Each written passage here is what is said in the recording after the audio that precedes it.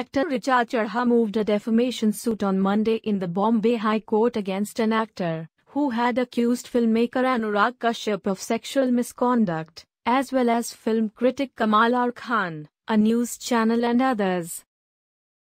The actor had alleged that Kashyap had forced himself on her when she had met him for work.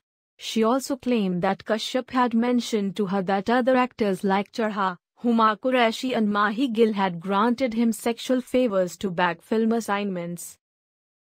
Additionally, Richa has also sought the withdrawal of such videos and tweets, besides demanding an apology on Twitter and other websites. 2 days after the interview, Richa had released a statement, via her lawyer, which had condemned the act of falsely dragging Richa's name into controversies. Subsequently, Richa had sent a legal notice to the actor.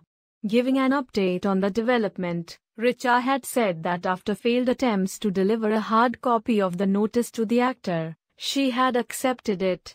NYOOOZ Desk.